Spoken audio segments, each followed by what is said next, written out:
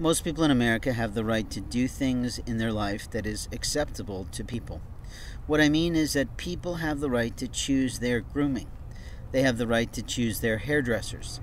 They have the right to choose their fashion. They have the right to choose who they wish in and out of their lives. What's absolutely amazing is that when I take a few minutes for myself to lie down and take a rest in a place that I put myself out of the way in the middle of the night, that during those few moments when I sleep in short cat naps, someone comes through and cuts my beard. I have never allowed anyone close to me when I'm sleeping. I have never allowed anyone the permission or right to cut my beard. And yet when I wake up, there's always a managed person in their work, meaning a garbage truck driver who's putting himself into a garbage bin next door. What I find interesting is how often they must come, because usually garbage pickup is about once a week for most companies.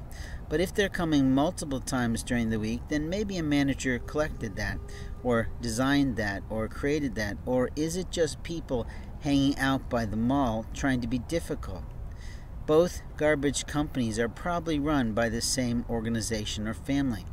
But it's interesting that Area Disposal Services is on the scene when I wake up after a couple hours of sleeping. And then as I start to work, there's a Republic garbage truck that is driving by me now almost all the time.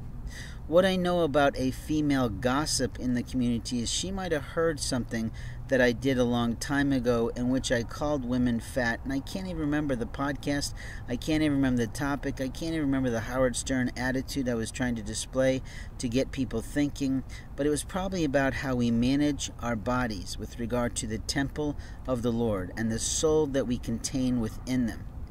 And my guess is the whole context went to somebody's head. But if it's a bunch of ladies that think they have the right to touch a man in the night, then they all should be dead. And I can say that in opinion because at this time, no one gives you or any faggot garbage man driver the right to physically assault, sexually assault, or be a harassing pain in the ass to any old man.